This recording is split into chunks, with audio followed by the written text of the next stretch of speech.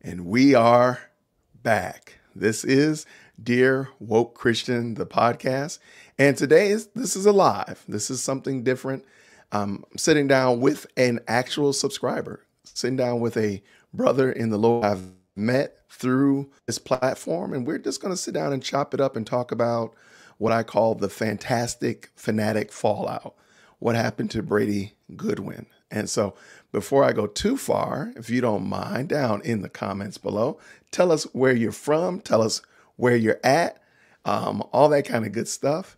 If you are a YouTube content creator, I would love to shout you out as well. So please put your channel down there with that asterisk, as well as I'm leaving my email there if you're interested in emailing me.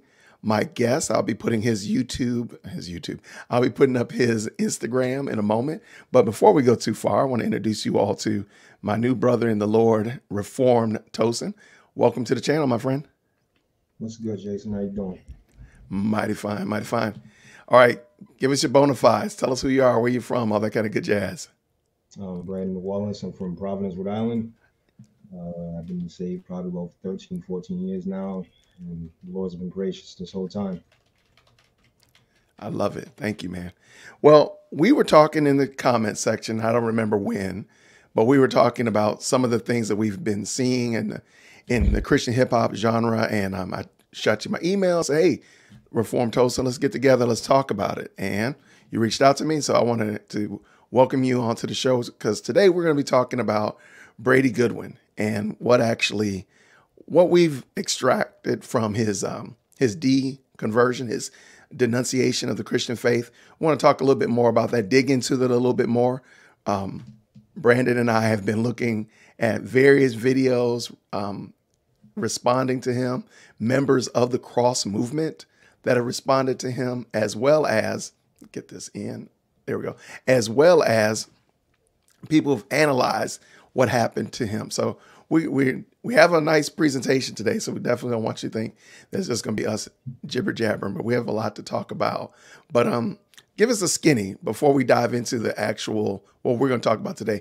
Brandon, what actually happened to Brady Goodwin? Brady denounced his faith probably about a week ago. A long time Christian hip hop artist that's been around. Cross movement started around probably like 96, 97. I remember when they first came out, and I was like a young kid growing up in the church.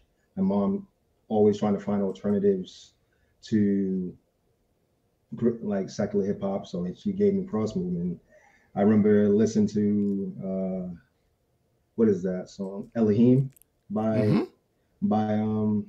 on the first Heaven's Mentality album, and that Holy Holy Holy verse. House of Representatives, yeah, House of Reps too. Yeah, like because even Shy even redid a verse on one of his albums. That Phanatik. Oh my God, what did I say? Yep. Yeah. So it's just like it's a sad thing to see him just denounce his faith, but we can get more into that in a minute. Oh, absolutely. So just giving a shout out to some of the those who are in the comment section. Thank you all very much. Thank y'all for watching the video that I did on Wednesday regarding this topic. Hopefully, Brandon and I can add a little bit more light to it. Hey there, Charlene. And there were some questions I even had, and Brandon helped me. So we're going to talk about that because I had some questions about, how do we move forward from here as if you're a cross movement fan and such like that. So we kind of parsed through that yesterday. So I'm feeling much better about it. But yeah. Good brother Pookie, what's happening, Pookie and them? Good to see you, man. We know where this guy's from. We know where he's from. Down the street and around the corner. I know where you are, man. We're supposed to be getting together for burgers. Now this right here, Brandon, we're international, brother. We're international, man. I don't know about you. I don't know if you knew that. What you doing up? It's like 1 o'clock in the morning, right? Dude, you converted that quick. You are like professional. Yeah, so Eric is our international representative here, so it's always good to see him. Always good. I don't know what time he sleeps, so I'm gonna be honest with you, because he's forever on the chat. So I don't know when he goes to sleep. But Eric, tell us what time you go to sleep, man, so we can kind of figure that out. I don't know, Pookie. I don't think it's cold. It ain't cold here. I don't know, man. Uh Go up yes, north. yes, thank you. Somebody asked. Now, I don't have a Tosin, channel. I he does have not have a channel IG. yet. So go to IG and here's his Instagram and tell him, get on YouTube. Tell him to do it. Tell him to do it. Yeah. Say, do it. All right, Susie, it's good to see you. Thank you so much. All right, so let's jump on into this, man. Let's get on into it. So as we're unpacking this situation that Brady Goodwin denouncing his faith, when Brandon and I first kind of got started, we're like, well, where do we want to start? Where would we start in this? And the first thing we said is, hey, let's talk about the biblical definition, the biblical understanding of salvation, because I think that will really lay a good groundwork. Is that fair, Brandon? Yes. Yeah, that would lay a good groundwork for where we go from here. Like, hey, how do you know you're saved? And then, of course, then we'll talk about how do you turn your back on it. But so go ahead, Brandon. So, like the Lord says, He says, "Not unless you be born again, you will not see the kingdom of God." And you Yes. see, not unless you're born of the Spirit and water, that you will not be born again. So, like when you read Ezekiel 36, 22 onward, we see that these are new covenant promises to Christians about how one is regenerate and brought to and into the household of God. So I'm going to read Ezekiel 36. He says, "Therefore, house of Israel, thus says the Lord God, it is not for your sake, O house of Israel, that I'm about to act, but for the sake of my holy name, which you have profaned among the nations, which to which you came. And I will vindicate my holiness and my great name, which you have profaned among the nations, which the Lord God, when through you I vindicated my holiness before their eyes. I I will take you from the land and I will sprinkle clean water on you." So you see that God first separates us from the world and takes us out Yes. of the world and cleanses us by the blood of Christ, right? He says, "And you shall clean you. I will clean you from uncleanness and from all your idols, and I will cleanse you, and I will give you a new heart and a new spirit." We need a new heart and a new spirit because the heart we have now is corrupt and wicked and Yes. depraved, and so we Mm-hmm. need a new spirit within us that will activate and will actually listen, adhere to the word of God. Then I will put my spirit within you and cause you to walk in my statutes, and you will obey my ordinances. You shall dwell in the land that I gave to your fathers, and you shall be my people, and I will be your God. And I will deliver you from all uncleanness, and I will summon the grain and make it abundant, clear, and lay no famine upon you. I will make the fruit of the tree to increase in the field abundant, that you may never again suffer disgrace of famine among the nations. Then you will remember that your evil ways and your deeds, and they were not good, and you will loathe yourselves for your iniquity and your abominations. So there's no reason for me to believe that I'm uh, I'm the genesis of my own salvation from there. I think it's fair to say from Yes. there that the Lord is the one that actually does that process. So as we're looking at Brady Goodwin, as we're looking at somebody who has turned away from the faith, where do you go with that, my friend? As I reflect about like biblical apostasy, right, and think Mm-hmm. about like if the Lord did a work within someone, right? There's at times as a Christians we stumble into sin and transgression, but the complete utter renouncement of the Lord, we don't really see that very much in Scripture at all. Like without the Lord, if we're His, He's gonna providentially draw us back Yes. to Himself. And the fact that Brady's still standing firm in his convictions of not wanting to stand in faith as a testament that he's basically apostatized. And it reminds me of the scripture from Hebrews 6. Okay. And because this is a warning that the writer of Hebrews gives us. and not proceed, not becoming dull, as he says in chapter Hebrews 5. He says, not Hmm. coming dull of hearing and having to relearn elementary principles of how to be saved, how to Yep. be saved, laying the foundations of repentance to dead works, and so on and so forth. But when you see in Hebrews 6:4, for in the case of those who having been once enlightened and having tasted of the heavenly gift and having become partakers of the Holy Spirit Yes. and having tasted the good word of God and the powers of the age to come and have fallen away, it is impossible to renew them again to repentance, since they again crucified themselves, the Son of God, and put him to open shame. But this next part is very pivotal, right? Because verse 7 says, for the ground that drinks the rain, which often falls on it, and brings forth vegetation, is useful to those for whose sake it is tilled, receives a blessing from God. But if it yields thorns and thistles, it is unfit and close to being cursed, and its end is to be burned. And the parallel scripture that is John 15, Hmm. right? Yep. Like you I like say, it.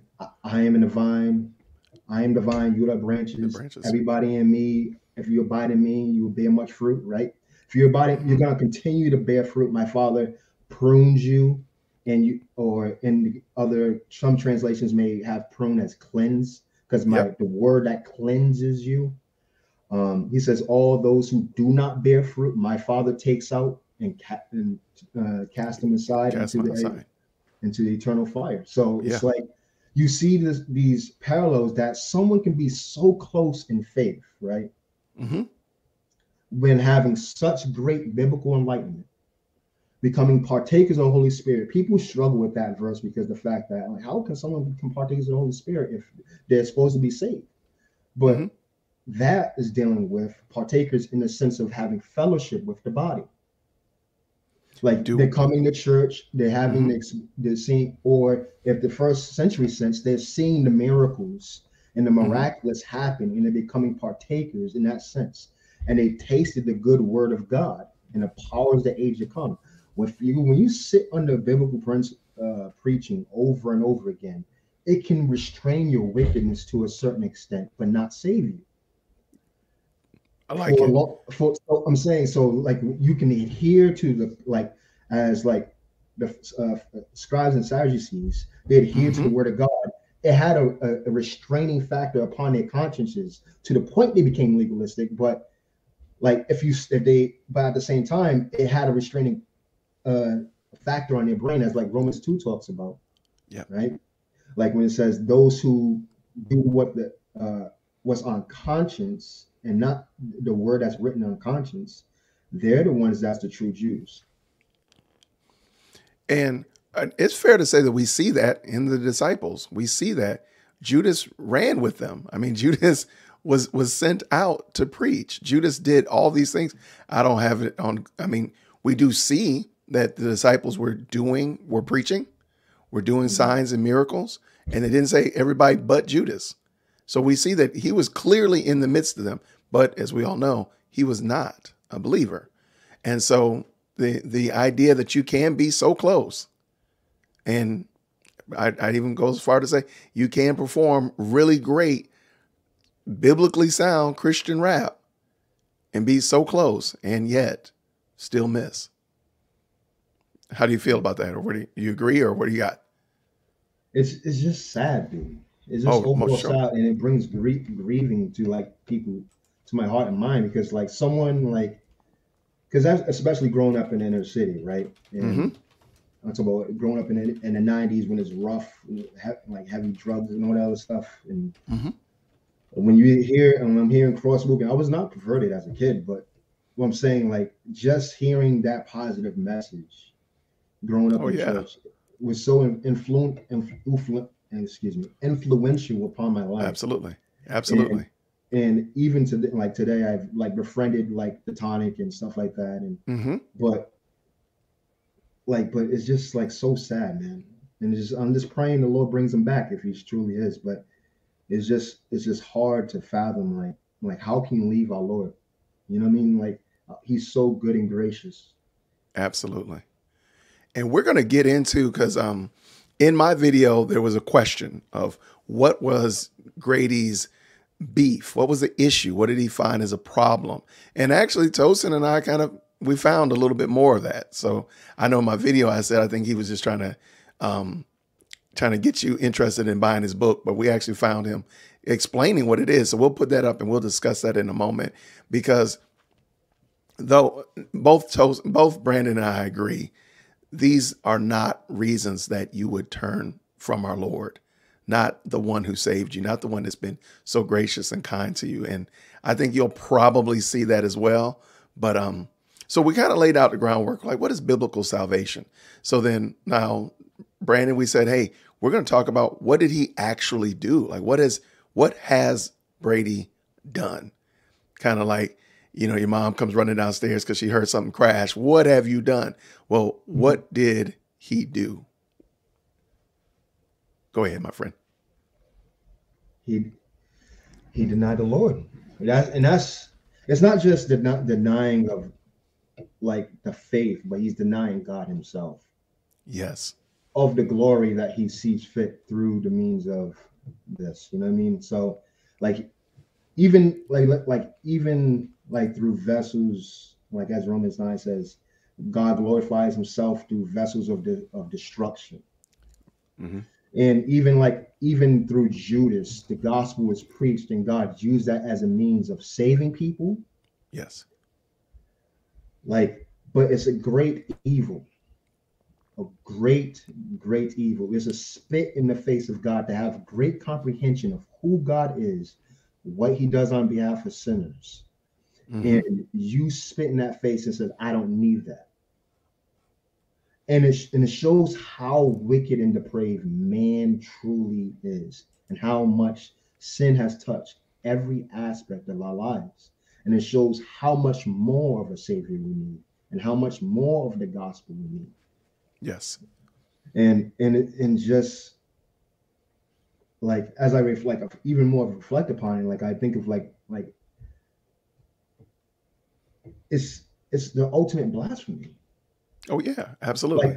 Because the fact that he even said this in the Phantastik video, like he's went to seminary, Westminster, mm-hmm. a very, very theologically sound seminary, one of the last ones in the U.S.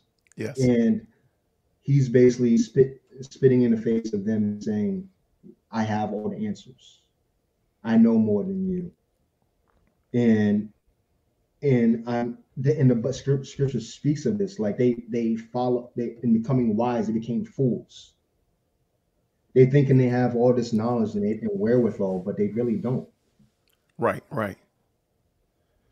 And I'll even take it a layer lower.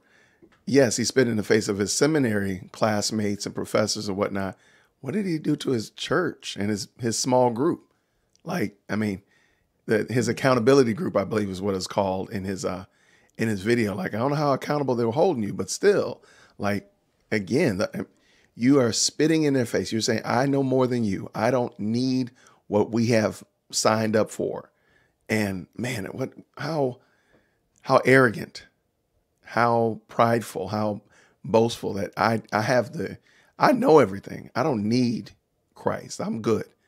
And man, that is to say it sounds like is serious. To believe it is even worse, though. I'm like, good gracious, like how far have you gone? And I mean, we discussed, you and I talked about it a little bit, some of the things that we believe led to this. He talks about how he in his video, he talks about how he wasn't reading his word. I'm like, I don't know how you were in an accountability small group and y'all are not in the word, but he said he hadn't read the word for like 5 years. Like, I'm sorry. He said deeply. Yeah. He said like devotionally. Maybe deeply. Maybe deeply is what I missed. And I might've missed that then. So but prayerfully was I'm sorry. Go ahead. I don't get that. Like you're in seminary and you're supposed to be diving into the text constantly, and you're sitting there like, oh, I didn't read it today. Yeah. I'm talking about for the feeding of his own soul, the heavenly manna. You know what I mean? So it is pretty. Wait, hold on, someone. Yeah, I didn't mean to. So we dove into this video as well. We watched this one. We watched his, and yeah, it was good. It was good. I told Brandon I just thought it was long. I was like, man, he should have got to the point a lot quicker. But no. And when you think about it, man, these are people that have been with this man for in excess of 20 years. No, So we're talking about, he said 30, but I don't know how long. So let's just say 20 to, call it even. And so, I mean, that's all of your elementary, middle, high school, and even your college career. Y'all been friends for that long. I mean, I weep for that, man. Like these are your friends, Yeah. and they have to watch you turn your back, turn your back on the college, not turn your back on your hometown, turn your back on the Savior that we've been singing and proclaiming and preaching about for 30 years together. Man, that's serious. Yeah. Like and this should be heed a warning for Christians, right? Yeah, Not to absolutely. forsake the means of grace and like constantly being in fellowship with one another, reading, praying, not just skimming through things. I'm talking about reading to sort the things that's your innermost turmoils and fix those things through the grace of Christ and through His Word. Amen. All right. So before we jump into what we found as his reasons, I guess you ready for a question? I thought this was pretty good. You ready? Sure. All right, here we go. How could parents with children better disciple their own children to help them not lose their faith as an adult? I got my answer. You Fast and ready? pray. Or say again? Fast and pray. Fast and pray. Because Absolutely. it's only the grips of Christ upon a soul that Yes. keeps them, not the grips of the parents forcing theology and religion upon them. It is the grips of the triune God holding fast of the soul that's going to sustain them. Mm-hmm. So that's just pray the Lord saves them, and the Lord will keep them until the end. Amen. I will add a practical sense as well. As a parent, your kids need to see you actually taking your faith seriously. As a parent, I think my kid is I think she's on the chat somewhere. She might be. Anyway, they need to see that mommy and daddy Mark are serious about their faith. Like dad is not just going to church to check a box. Mom is not just going, saying prayers, headache prayers over dinner, but they need to see that you're serious. And I think the more that they see that you're serious, as well as what Brandon just said, I think that the practical aspect is see like, yeah, this is actually serious to mom and dad. And I even joke about the fact, like, that's why I like the fact that my church sings hymnals, because they can hear that dad can't sing worth 2 cents and he sings horribly, but he won't sing around the house. He won't, except for that bad video I did on my channel. He won't sing around the house, but dad will sing and make a joyful noise to his Lord and Savior. I think those are just the practical ways to do it. But go ahead, Brandon. The other thing you can do is get the children's catechism. Yes. I don't know the ages of your children, but the children's catechism is like a concise theological question. It's like, who made you? God made me. What else did God make? All the things. Like All things. you constantly go through those things, those theological questions, but they don't just have the questions; they have the word behind it, where you can sit there and say, okay, now God created all things. Where is that in Scripture? Genesis 1, Colossians 1, like so on and so forth. And then you can you're teaching the scripture, theology and scriptures at the same time to your children to help them have and read the Pilgrim's Progress with them as well. Hey, Pilgrim's Progress. I wonder if I've seen that. I might have to go pick that up somewhere. I don't need to pick up anymore. I have a John Bunyan habit. So I think I have just about everything John Bunyan wrote back here behind me. And I think I have like 4 copies of Pilgrim's Progress. But don't tell anybody. I like that book, man. It's a great book. And there's a lot of replies to that, Mark. Lots of people chiming in the chat. So hopefully you can, well, not hopefully, I know you will find some good solutions to that. And all right, let's look into this. So hopefully I can pull this up correctly. Everybody pray for your boy. Okay, got it. All right, great. So this is Brady Goodwin's YouTube channel. And no, I'm sorry. Thank you. I'm sorry about that. This is Vocab Malone's YouTube channel. So just go up here real quick and make it normal again, which I can't do because reasons. All right. So this is Vocab Malone's YouTube channel. And he's done quite a few videos in response to Brady Goodwin's denunciation of the Christian faith. Vocab Malone is very big into not only Christian hip hop, but urban apologetics, particularly with a bend toward Hebrew Israelites, Black Hebrew Israelites. So he's definitely, he's not just a new jack or a grifter in this. So he did a video and Brady Goodwin replied to him. And can you see that okay, Brandon? Yes. Okay. And we thought it was really interesting because he tells why, he gives a good reasons why. So I'll jump in. Appreciate that. I never got the sense that the issues you were raising were regarding textual criticisms. And I'll stop right there. You want to tell us what textual criticisms are, Brandon? Textual criticisms are when you compile the manuscripts of scripture, and sometimes there's nuances that the scribes will put in there to help readers with understanding. So sometimes that's why some Bibles omit certain things in scriptures. So there's like, okay, like let's take John 5, right? The first, I think it's 3 or 4 verses in some Bibles are omitted because it doesn't give the scribes understanding or background or commentary to what's going on in this text. So that's part of textual criticism. Okay. So textual criticisms. All right. If I had a hunch, I'd say your issues are not rooted in textual criticism, but rather more along the lines of higher criticism. You want to talk about higher criticism, Brandon? I don't know what that one is. Okay. So, and I'm not really familiar with it either. It's the documentary hypothesis. I'm not really certain I understood it either. And I was actually kind of secretly praying that you knew. So we'll come back to that. All right. Now, the compatibility or incongruence of the natural sciences and scripture. So we hear this all the time, that scripture doesn't line up with science. And natural sciences are things like gravity and how air flow works and so forth. The natural sciences, things you learn like in 3rd grade and so forth. The reliability of the historical accounts of scripture, or rather in scripture, and the ethics and morality of some parts of scripture. Am I right? So Vocab Malone posts, or rather reaches out to Brady Goodwin and says, hey, these are the reasons why I believe that you've denounced your faith. And he asks the question, am I right? And here we go. And Brad Good is Brady Goodwin. He says all of the above, including textual. So all of these are the reasons why he is leaving the faith.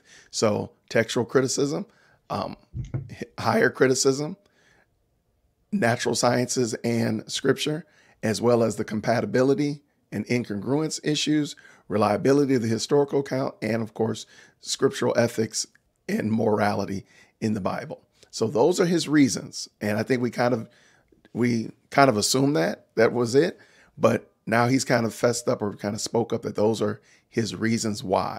Now, do you want to say how you feeling about that, Brandon? All right. The documentary hypothesis is that documentary hypothesis is the models used by biblical scholars to explain the origins and the composition of the Torah. Okay. So basically the first 5 books of the Bible. So how did these come about? We know from scripture that it came from Moses. Mm-hmm. So you want to give your thoughts on what Brady Goodwin's issues were as it relates to what caused him or sparked him to denounce his faith? Those things as stated. But the thing is like the science compatibility thing, that's like, because the Bible doesn't always divulge into expounding upon science. That doesn't Hmm. negate that science, the truth of the science. Like we That is like correct. even like we knew from the Bible years before that anybody figured out the earth was a sphere. God said in his word in Isaiah, the spare of the earth. Hmm. Like God given us insight upon these things.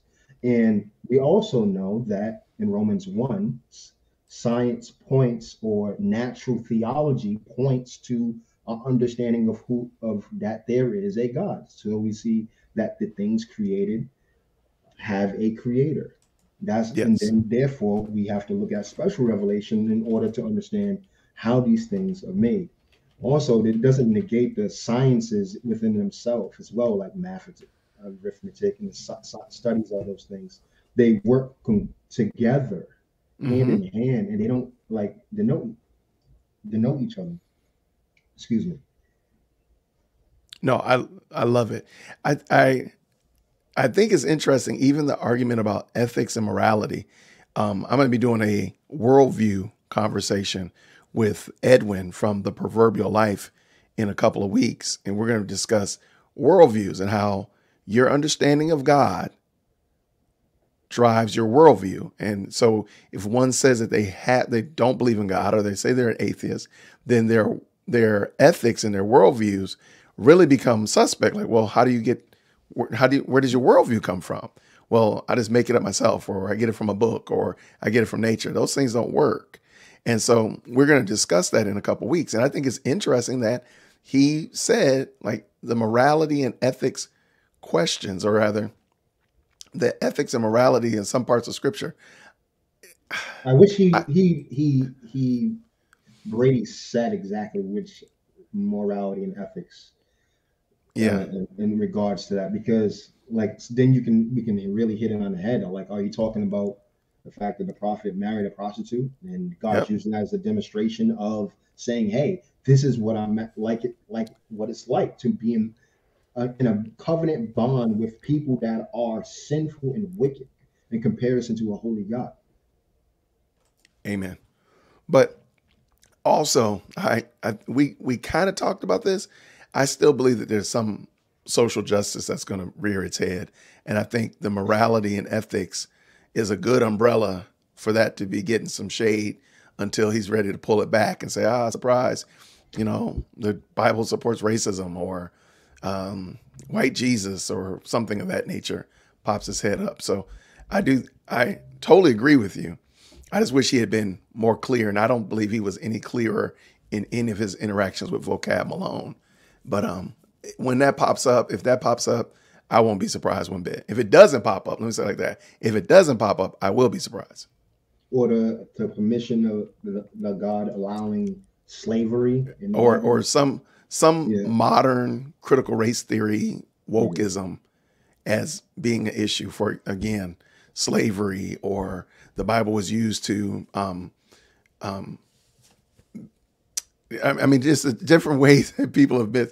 I can't think of one off the top of my head for some reason, but when that pops up, I won't be surprised that it'll be something of that nature. I hope it doesn't, but I think that's where that morality and ethics, because he said in some parts of the Bible or some parts of Scripture, and Mhm, I can see slavery being part of that because it mhm. That's part of everything. But I'm saying, like, right. even within the confines of the Bible, slavery has slave have multiple meanings in different contexts. So you can't sit there and just give an Hmm. umbrella statement about it. Yeah, and to me, I think that's again, he hasn't said it, so I'll save it. We will put a pin in it. When he does say it, we'll jump right back on here and we'll pick right back up where we are. So make sure you have that same shirt. I'll have mine ready. Just put it over in the corner. As soon as he says it, I'm calling you. We're jumping on here. We're going to do it. But because I don't want to argue if he doesn't actually say it. Maybe, who knows? Maybe we'll say it's not about slavery. But I can see him doing it, though. That's my thing. But No, I think that's a great observation, man. Was there anything else in here we were going to point out? Did you remember I over can't here? remember, but he had some lengthy replies. So I think the people can go read it themselves if they want to read it in depth, because it Oh is yeah, that's right. That's right. some of the conversation is very extensive. You're right. And You're right.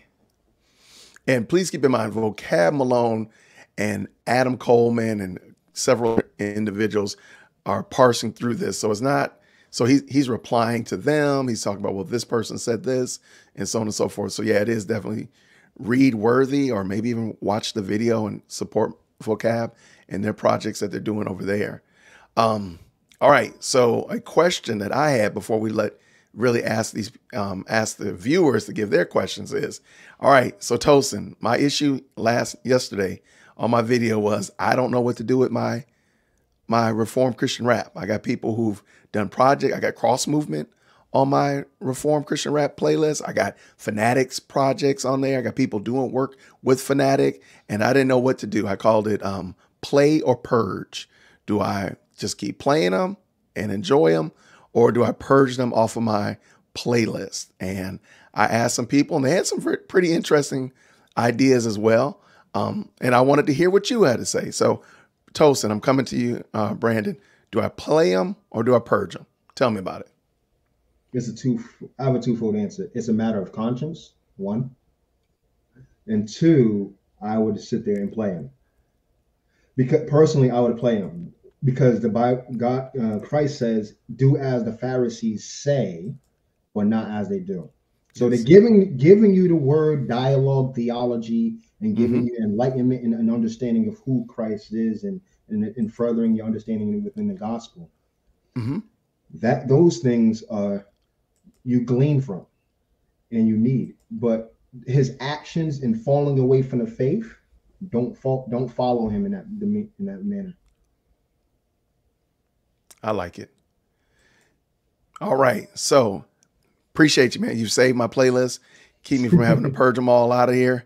Oh, whoa, hold on. What is this? Oh no, we don't need that kind of negativity up in here.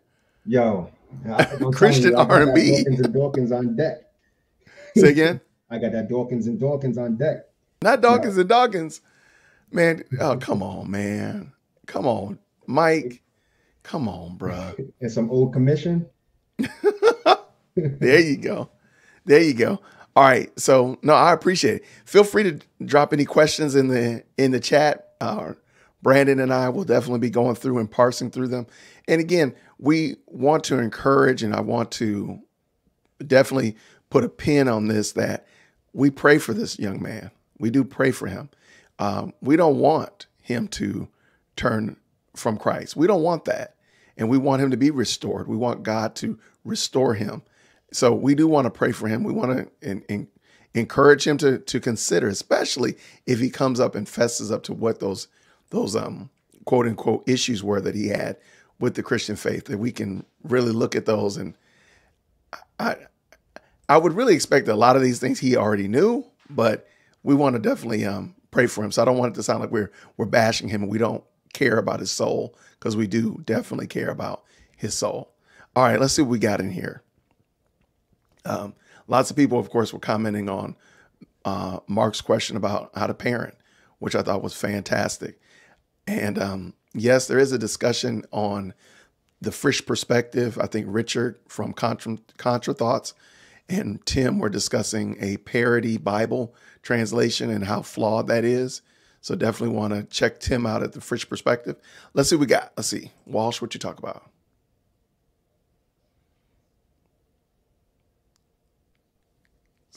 Thank you so much there, Walsh. What do we, did I miss something here? Developing Dad? The other thing for in Go ahead. regards to catechizing your kids is getting the Reformation Heritage Reformed Bible, because it Mm-hmm. has family worship in the footnotes of the Bible. I So that's love it. another good reference. And then, like, so in regards to Brady, we don't know in this lifetime, right, if it falls in the category of Hebrews 6, right? someone that can't be renewed to repentance, right? Okay. So we don't Right. know if he's truly regenerate or not, right? Mm-hmm.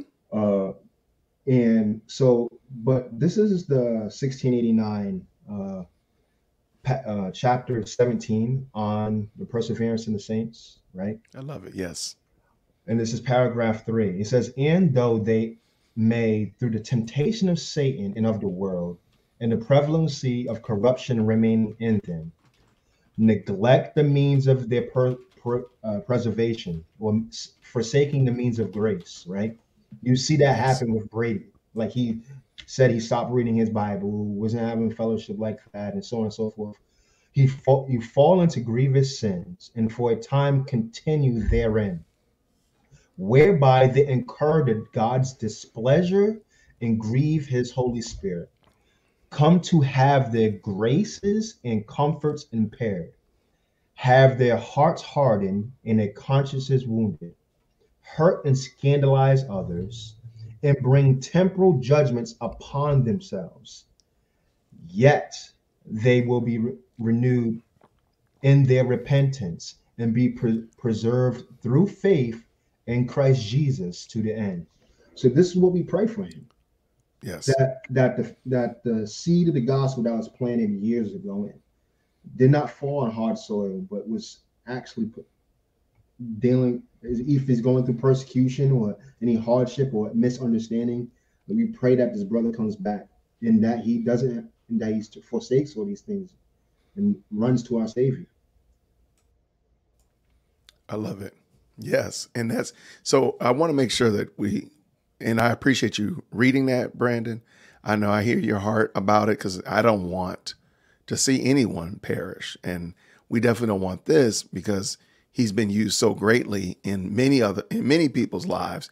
Even Mike from Developing Dad, he knows he likes that Christian hip hop. But even Mike.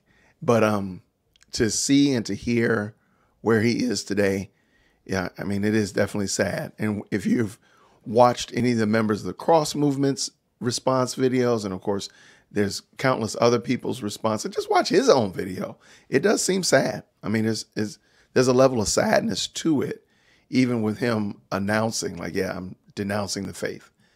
I believe Kirk Kennedy said it was almost like he had never actually said it out loud. He hadn't gotten himself ready to say that. So we definitely want to pray for him. We got a question here. Let's see. We got slow it down so we can read that question.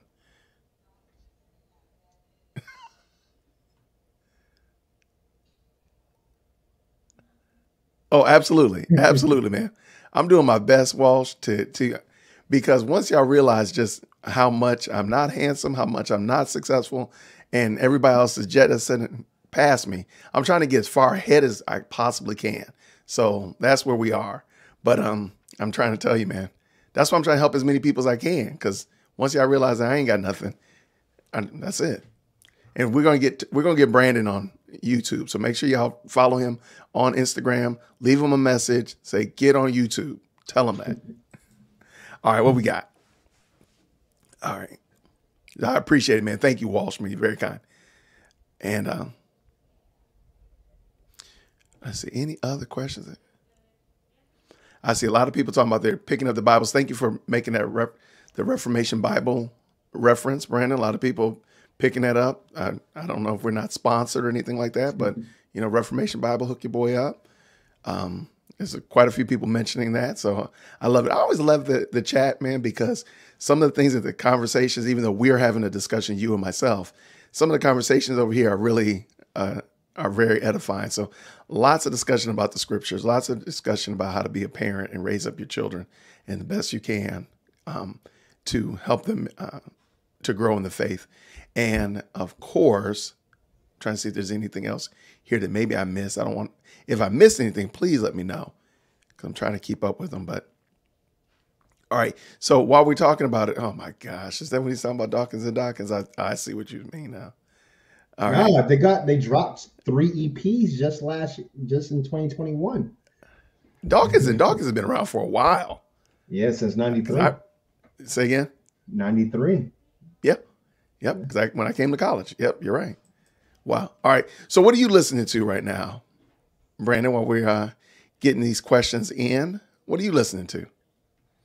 I listen to a wide range of music, so I listen to every genre but country. So Okay. Uh-oh. Now the comment section is gonna go crazy about country music. They didn't hear um, anything else. They just heard I'm an except country. East Coast dude. I can't like a Northeast East Coast cat. I can't listen to no country music, dude. Even though I live in the South, I can't. I can't. Here it comes. Nah, it's 3, like chalkboard 2. on the chalkboard again, nails on the chalkboard. I can't. Okay. Well, okay. What is your favorite genre besides country music? We know what your least favorite is, so we got that part. What's your favorite genre besides country music? I told you. I knew it was coming. I knew it was coming right here. I knew it. No, sirree. You can just throw that in the trash right now. Nah, So, like probably R&B. okay. I like it. I like it. There they go, man. They're going hot and heavy, man. They coming at you, man. I'm sorry about that. Don't Smoke. say again. I want a little smoke. They're gonna throw all the smoke at you. Must sound better. Oh, well, technically, okay then. Would you rather listen to country music or Chuck Pierce and his random prophecy word salad? What would you rather listen to? Chuck's Pierce. That's how bad it is. Oh wow! That's how bad it is. Oh wow! I can filter through false theology. I can't filter through dang. No, I'm not Nigerian. No, not at all. Nope. My dad's side of the family is Cape Verdean and Puerto Rican. So okay. my mom's side is black and Cuban. So I love it. Nope. Man, just ignore William. And William is here. Make a playlist. I ain't gonna listen to it. I have Spotify. I download all my music. Oh, we agree. No, that's actually why we're having this discussion, Kobe, because we do believe that there is good. I believe that there can be good theology in pretty much every genre of music. Not every, but pretty much every genre of music. And actually, this is what brought Brandon and I together, is because we both enjoy Christian hip hop. And so therefore, that's kind of where we came here. This is interesting. You got any information on Zuby? You familiar with him? Okay. I don't know him fully. He seems to be a conservative. I don't know if he's a Christian, but he's an artist of some sort, a musical artist. And he seems to be real conservative. I don't know if he's Christian, but we'll keep on moving. So we're starting to riot. People are already getting their pitchforks out about this. Man, come on, man. Come on, man. We're gonna. I can go grab my nunchucks if it's gonna be like this. We got you, Kobe. No problem at all. Please, if you are a content creator, please go ahead and throw your the name of your YouTube channel down there in the comments. Please put a little asterisk by it. We'd love to support you and encourage people to check out your projects. What is it about it that you don't like, right? Yeah, because man, we might have to have certain elements, because if you don't like the rhyming, then don't read the Psalms. Because if you read the Psalms in Hebrew, they actually rhyme. So therefore, you get rid of this. Or is it the fact that you don't like the boom bap or the Come on, Mike. Come on. I dropped that for you, Mike. Come on, jump in. Because boom bap is basically essentially jazz music with heavy bass. So, like, you don't listen to jazz music? And I'll give you even more. You know where he's from? Do you know where Mike is? Where Mike lives? Where? New Orleans. Let's see. So if he says he doesn't like jazz, there's something wrong. That's what I was like. Oh, come on, Mike, jump on here, man. We're gonna talk about this, man. We're gonna straighten you out. We're gonna get you right. I'm pulling up the Spotify playlist. We're gonna get you tight and we're gonna get you right. Jump on in here, man. You ain't doing nothing. Uh-oh. Uh-oh. He's saying that's a terrible argument. Uh-oh. He calling your argumentation bad. Ooh. Oh, well. Tell him to cam up. Tell him to cam up. Jump on in here. Well. I love Mike. Mike is good. Mike is good people, man. But I'm asking him. He's not giving an explanation of why he doesn't like it. I don't like country music because I want to hear about someone whine about their dog dying and driving a pickup truck down the street. Like, I don't want to hear about that. Oh, okay. See this right here. That's why we got Walsh online with us. That's why Walsh is here. Because he has a good perspective. He does. It's the most popular music genre in the world. You know that, right? Next to jazz, of course. Thank you, Susie. Mm-hmm. Okay, well, I don't know. Mike might be busy. I don't know how busy he is because he's sending us messages. But we'll see. He knows where to find me. He knows. Maybe we'll have what we got? Maybe we have a Brent. Oh, this is somebody's question. What do you feel about reggae? Yes, I listen to Papa San, Jason Mighty, and Jermaine Edwards, which are Christian reggae artists. Okay, I like it. So I like it. I listen to reggaeton too, so I listen to all of it. I listen to almost every genre except for country. Like I said, you think I'm joking? I don't touch country with it. I listen to every genre of country. I love it. Thank you, Susie. Okay. Glad to hear that. Glad to hear that. All right. William, see, you got William the Worst, man. You stealing William from me, man. William's probably gonna be your first subscriber when you join us on YouTube. I'm telling you. Oh, so there we go. This is why.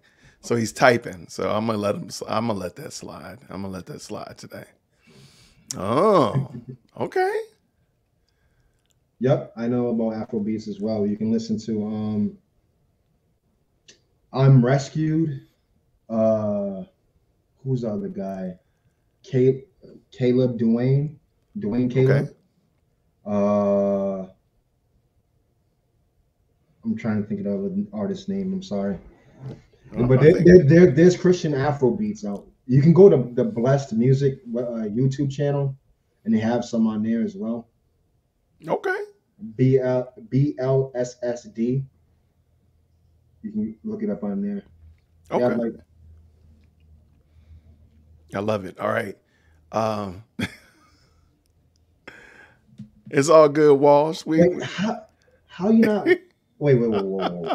How you like hip hop but don't like R&B?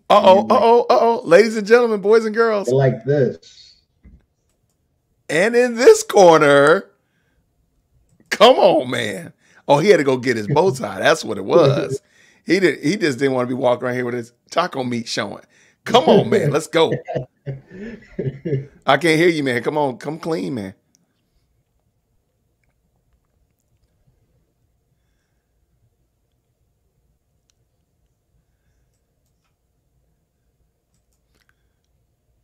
Come on, come clean, man. Come on. Well, here's the reason why. There it is. That's no. He said he ain't got no rhythm. Go listen to some Jodeci and tell me they ain't got no rhythm. Testing. Here comes. Testing. All right. So, ladies and gentlemen, boys and girls, children of all ages. In one corner here, we have Brandon. In the other corner, we have Mike. Now, gentlemen, touch gloves. I haven't been working on my ring announcers shtick in a while. So, all right, here we go.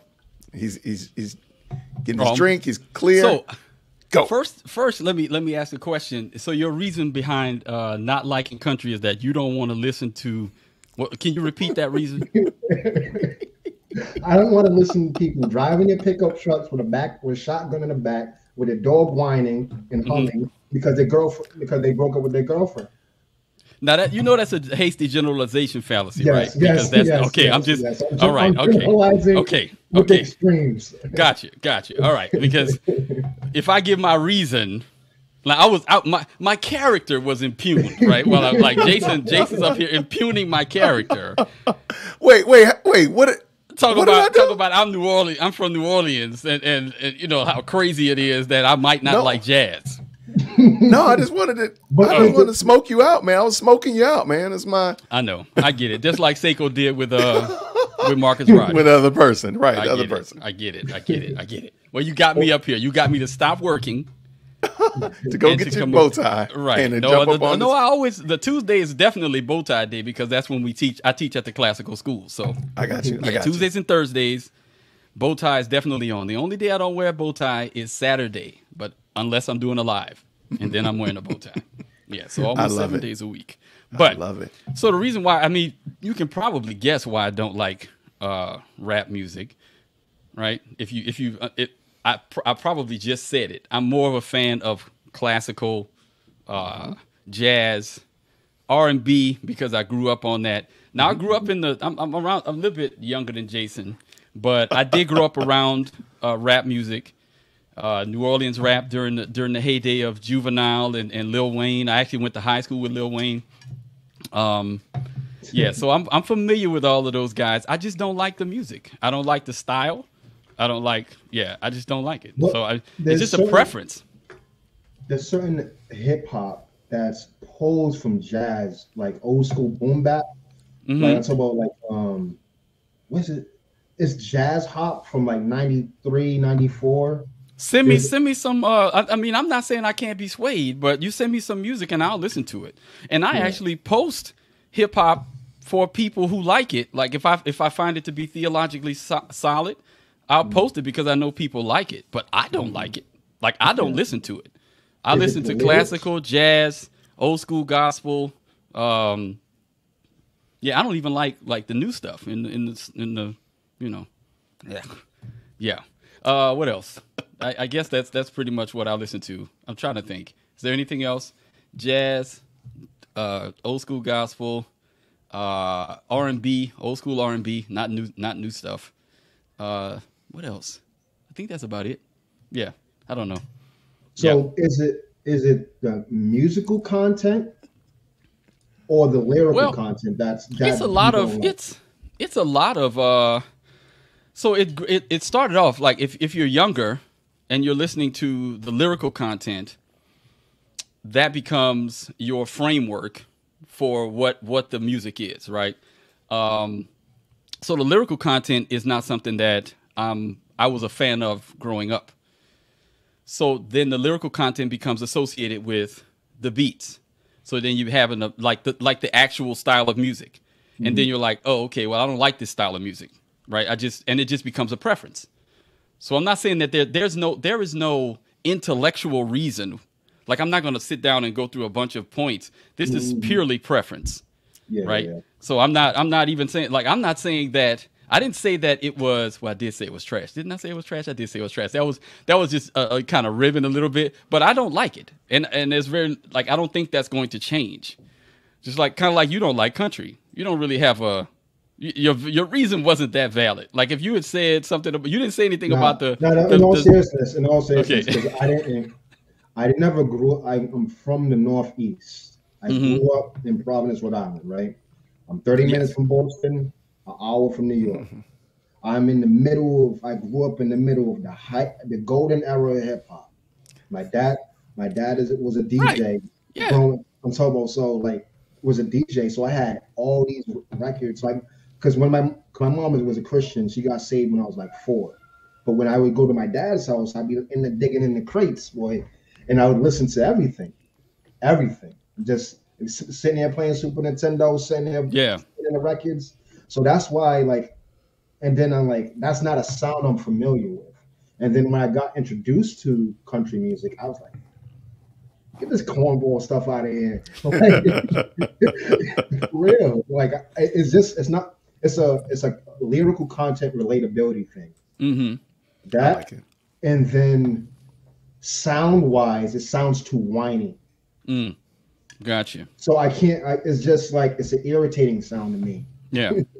And I actually listen to country like maybe 10 years ago. It was when I was married, and my anniversary is this week. So it's probably like maybe 7 or 8 years ago for the first time really listening to it, just listening to the lyrics. And I was like, oh, this is not that bad. I wouldn't listen to it. Like I wouldn't make it a daily diet or anything. But I think it also points to the, highlights the fact that we early on, whatever we're trained with early on, it becomes embedded in us. And it even goes back to your point about catechizing your children, right?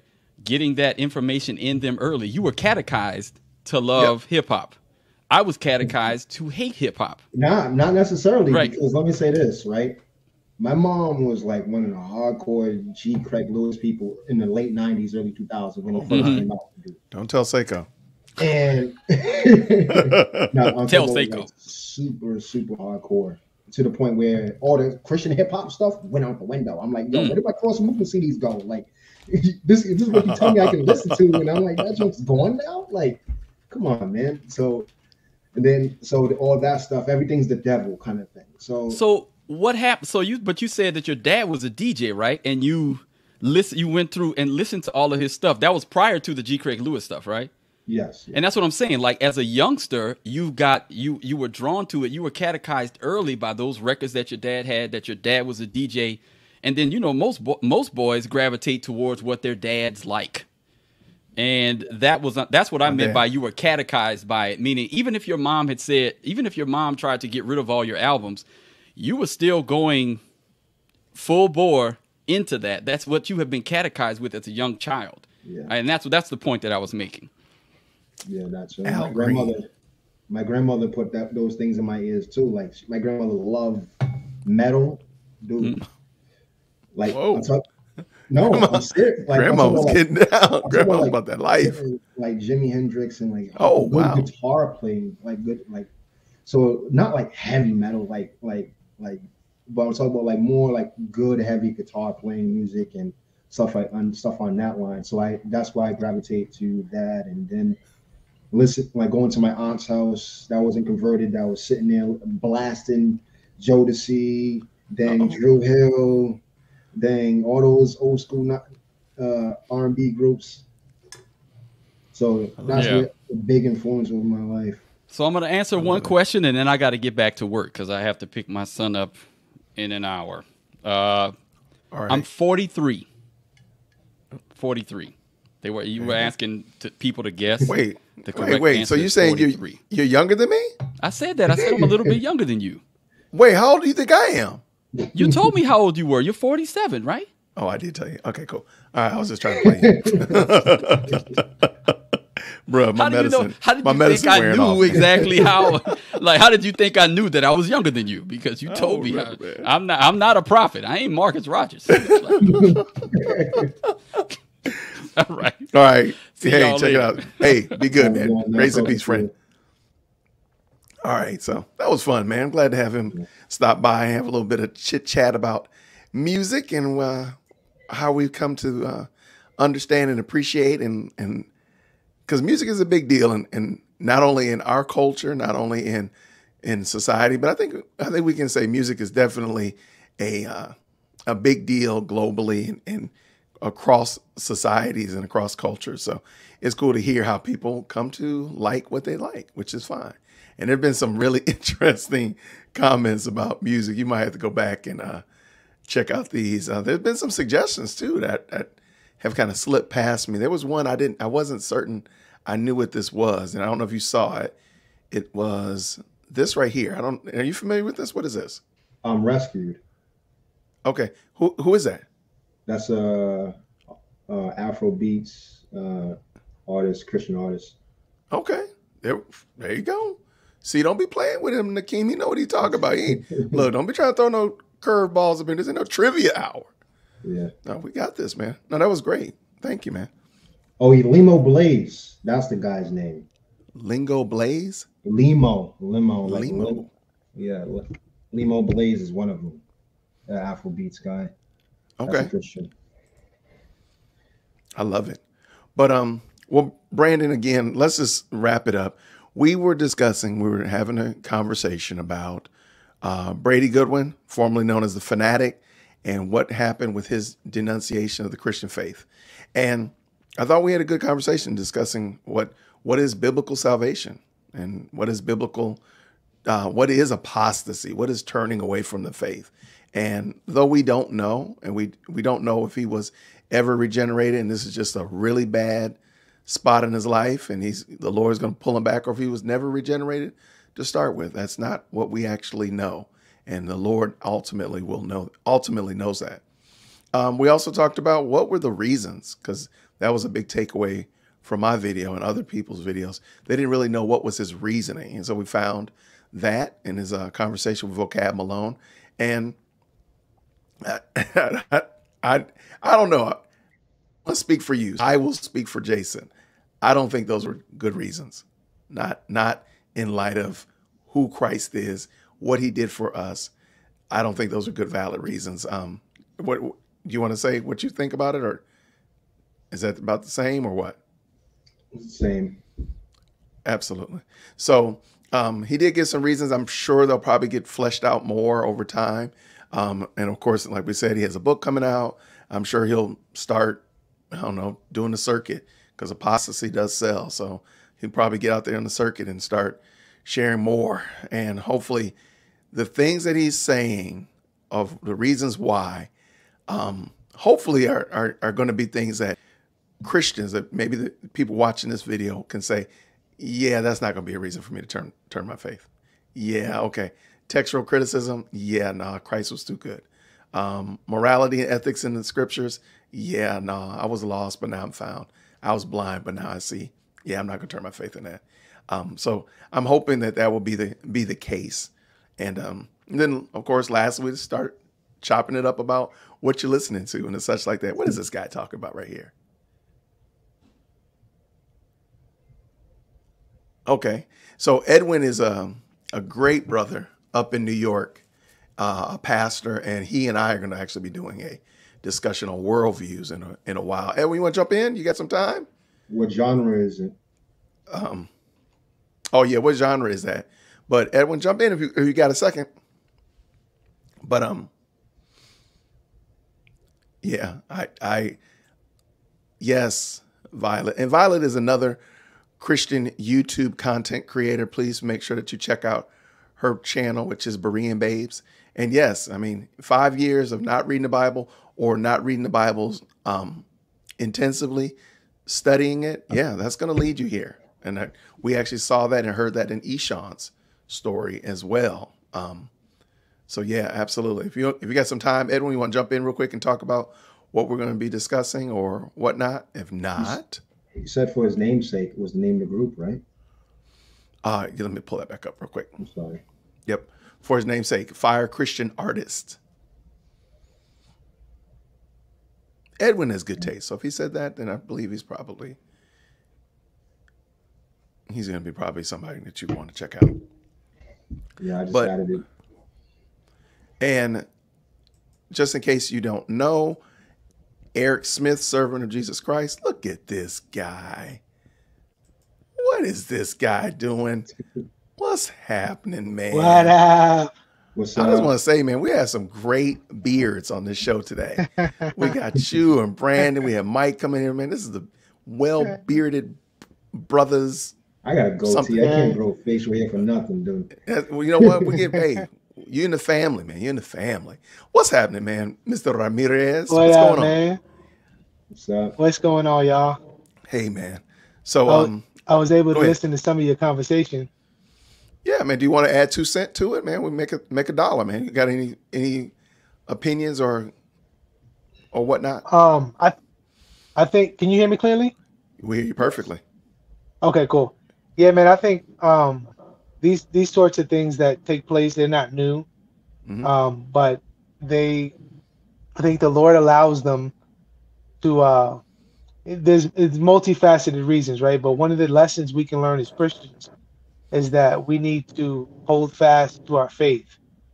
And Yes. these sorts of things that take place, they remind us of how sweet the Lord is, and they remind us of his keeping power, right? Amen. You know, you can be the most brilliant person or the most articulate individual, but if the Lord doesn't keep you and you're not His, then you'll be swayed, and you'll abandon the faith. So I think these kinds of things should buckle us down, and man, praise the Lord for His keeping power. Amen. That's something that Tonic actually said, Ah, because you he said, beat me to it. Yes, go ahead, man. You got it. because Tonic sat there and said, "Hey, yes, Brady fell away, but the other 8 of us are still professing Christ and holding fast to Christ. Like DJ Official held on to Christ until that he passed away. Same thing with Enoch, and the other members of Cross Movement are still holding fast to the Lord. So it's a beautiful thing to see God staying hand and keeping hand, and see that He doesn't let go of those who are His." Yes. Amen.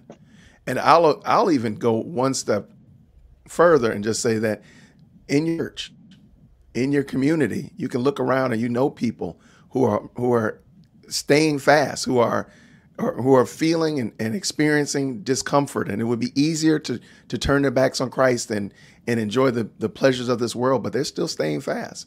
So yeah, this is a grandiose, celebrity that's rejecting Christ. But man, y'all in the chat, for crying out loud. I mean, you all are holding fast. I mean, having you all as my brothers in the faith encourages and edifies and builds me up. So yeah, Phanatik did turn his back, but you know what? I got Brandon, I got Edwin, I got countless others in the chat, and they're holding fast. And to me, that's just as powerful as every member of Cross Movement, as every celebrity Christian that denounces. I got brothers and sisters I lock arms with. So that would be my little 2 cents. But Yes, good. I love it, Yeah. man. Go ahead. Just one more thing with that, man. You think about, and I don't know if you guys talked about this, but you think about the testimony of Scripture, right? You think about Peter, you think about Job, right? Like these individuals.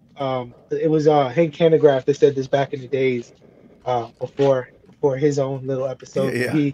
He had this statement that said, Christians may fall on board, but they'll never fall overboard. Correct. And that always stuck with me, man. Like a righteous man falls 7 times, but he gets back up. Mm-hmm. So God oftentimes, man, allows hardship and trials. Like those are the means that He uses to strengthen our faith. And when somebody veers away from the faith, you see that the trials and the hardships actually, like it says in I believe it's in the book of John, like these people are apostates, right? They're cut off from Christ. So it's just amazing, man, how the Lord uses hardship to strengthen His people, but then hardships are also the means by which people who professed Him turn away from Him. Mm-hmm. Yeah. Like John Mark, as John Mark dealt with persecution, went away for a little bit, and then Paul receives him back after he goes and professes faith again. Great points, guys. Hey, now this one is do I got a little bit of time with you, Edwin? Yeah, I got a couple minutes. Okay. I don't know where y'all are with media, or like with television, with television shows and such like that. So here's a good question. This is not a music question, but a media question. What do you think about The Chosen, that television show series, The Chosen? I don't know if it is. Okay. Are you familiar with it, Edwin, or? Yeah, I'm somewhat familiar with it. I haven't watched. So I actually brought this up to a brother that I know who's all about The Chosen. Mm-hmm.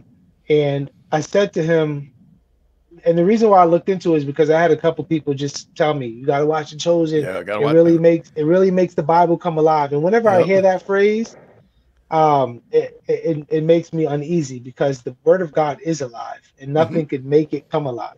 Right. Come on. So I started looking into it, and I started seeing some really skeptical things about it. The producer of the show has no problem embracing and conflate Christian Orthodox doctrine with Mormonism, right? So I started seeing some of those things. So I haven't, but my testimony was discredited because I haven't seen the series. So apparently I have to see it in order to critique it. Okay. Well, I'll go step. I will give you a pass, because Richard from Contra Thoughts has watched them all. and he's done survey, he's done a conversation about it, and he said the exact same thing.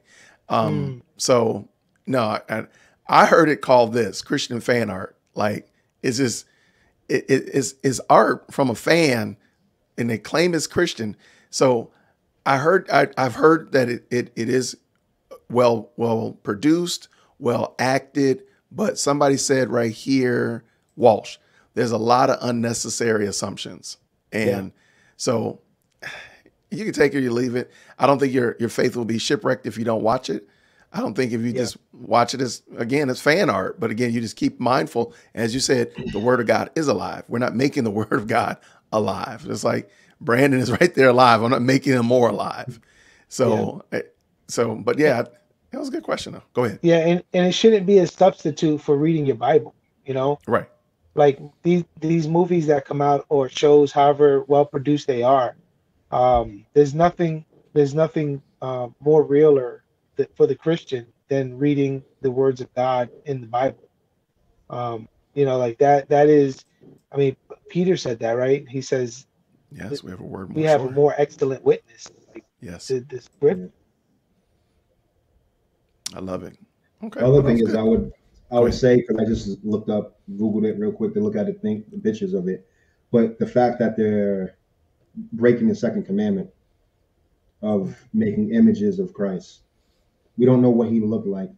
And you're sitting there saying this is what Christ looked like. Now you have an idol to a certain extent. Because like the second commandment basically imposes, say, hey, do not create a image of God. If it was necessary for us to have images of who Christ looked like, it would have been in our Bibles. We see who he is in his character and his nature through the word. Okay. And we sit there and see that he is everything that we ever need. But in Revelation, see, it said his hair was like wool and his feet were like. Okay, we're gonna say that because Revelation. I'm gonna say we're gonna save that one because I have to admit I don't hear that argument that often anymore. Used to hear it a lot. I used to hear it a lot. I don't hear that argument anymore. I wonder is because people finally realized what similes were. The word like and as. I think they probably realized like, oh, this doesn't work. But I don't hear it as much as I used to. It used to be every day. But I just think that's funny. So now they're talking about the passion. I was like, man, yeah, I agree with you, Brandon. You make a great point. I mean, we do put ourselves into some deep waters by doing that. And it's unnecessary. That's the thing I think we really have to realize, because if God wanted us, and it was tantamount to know that, the Lord would have told us, this is what he looked like. This is what his hair texture was, if it was necessary, if it was really necessary. But you're right. Like, we know all the things that are necessary about our Lord, and how tall he was and how dark his skin was. It's complete, must not be that important, or the Lord would have told us that. He would have given us that. I like that. Good perspective. One thing of reference that people can use is Albert Martin's sermon on the Passion of the Christ, in regards to should a Christian watch the movie or not. And that's what convicted me in not watching Christian movies that put Christ in the pictures. I'll watch like the stuff like about the Acts and stuff like that, or Moses, Noah, something like that. But I won't watch things in pertaining to Christ, because when you listen to the sermon, he breaks it down very thoroughly of like all the scriptural things that you are breaking by watching that film. And it's not being legalistic. It is literally just going through the text. And it was so convicting. And I was like, it's like, because now you're looking at that image and praying to that image to a certain extent. Subconsciously, without knowing it. Now you're thinking that's what Christ looked like. And therefore you're worshiping God through an image. But I'm not going to get like diverge into it more thoroughly, but just go listen to that sermon. No, can you put that in the chat with the description of it in the comment?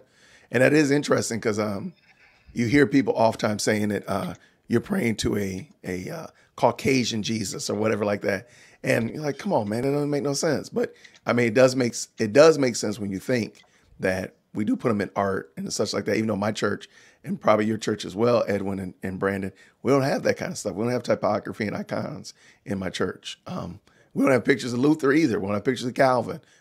We barely got pictures of the deacons and elders up in that piece. So, but yeah, but when they go too far, they do a lap too far. And I agree with you, man. Excellent. Edwin, you doing any other projects or anything new coming up that you want to talk about? Or I see you got your Jets. Are your Jets doing okay? Don't turn this into no football show. No, I want this to be an optimistic conversation. Let's not go to the Jets. Yeah, man. As far as projects, really, man, just got a lot going on at the church. Okay.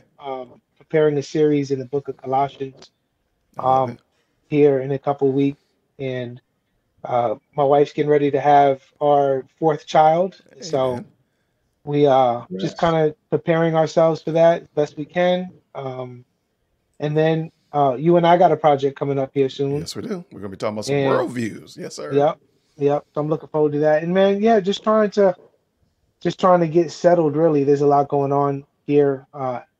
Just kind of pastorally and family, and so in between that time, trying to record podcasts. I totally understand, and we're glad to have you. I appreciate you stopping by. I know, yeah, brother. I know life is busy, and I wanted to make sure everybody's giving you shouts out and congratulating you and the family for the beautiful addition. Is it a boy or a girl? What is it? It's a girl. It's a girl. All right. Yep. Baby Lydia. All right. Yeah. I love it. So I want to make sure that we give you a shout out. Please, if you have not, please check out the Proverbial Life podcast. Edwin is doing fantastic work over there. And you might see him driving, but I have it on good authority that he is not holding the phone in his hand anymore. Don't go back to some of them old episodes though. So just a brief comment on that. I used to have a phone mount, and then it broke. Okay. And then I started holding my phone while I was making videos. Well, a guy, right, big mistake, right? So then a guy at my church pulled me to the side and said, "Got to stop doing it." and then I realized, wow, like I forgot that people in my church watch me. Right. And here I am, like breaking the law, holding my phone while. So I got another phone carrier the next day, and so yes, I keep it on the dashboard, so I'm not holding my phone anymore. I love it. So yeah, check out the Proverbial Life. Check out what he's doing. Edwin and I will be discussing worldviews in a couple of weeks, having a deep dive into that in response to Dr. Umar Johnson and his diatribes about religion and how we can be religion free and still have a moral worldview. I don't even know how that works, but awesome. and I know, right? Your face is looking, Brandon. Maybe we might have you come in too. I mean, this is gonna be fun, and that's just gonna be a very interesting conversation because his devotees have been in my comment section. I love them. God bless them, and they're sharing their ideas and their thoughts, which is perfectly fine. Keep it respectful and keep it short, and that's all I need. But so Edwin will be with us. Go ahead. And that's good, brother, because that's that's our desire, right? Like you said in that video, we want to make disciples. That's it. And if that's what's going to draw them in to listen to the content, and we show them Christ, praise God.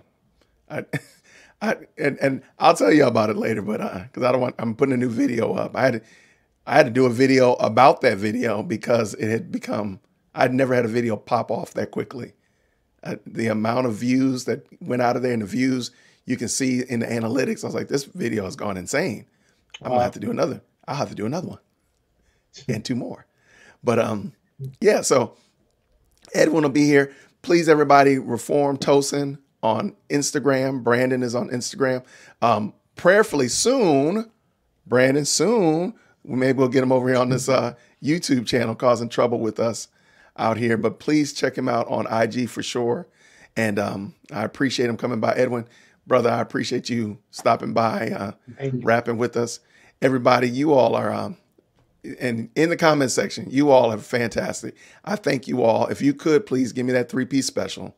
Give me a like, a share. Give me a comment down below what you thought about the conversation. What should Brandon name his YouTube channel? Let us know in the comment section, since we're going to try to get him to start his YouTube channel. But what should he name it?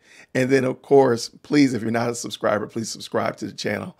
I'm looking forward to talking with you down in the comment section. So in the meantime and in between time, by God's grace, next time, everybody, we'll see you soon. Grace and peace.